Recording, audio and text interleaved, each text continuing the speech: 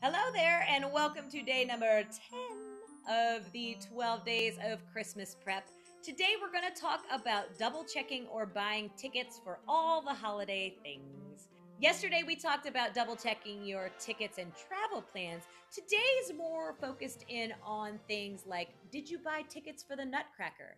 Do you know where those tickets are? Are you planning to do a special Santa breakfast or a Santa train ride or a holiday beer tasting? Now is the time to find out when those things are and purchase those tickets so they don't sell out before you have a chance to buy them. What fun things are on your holiday agenda?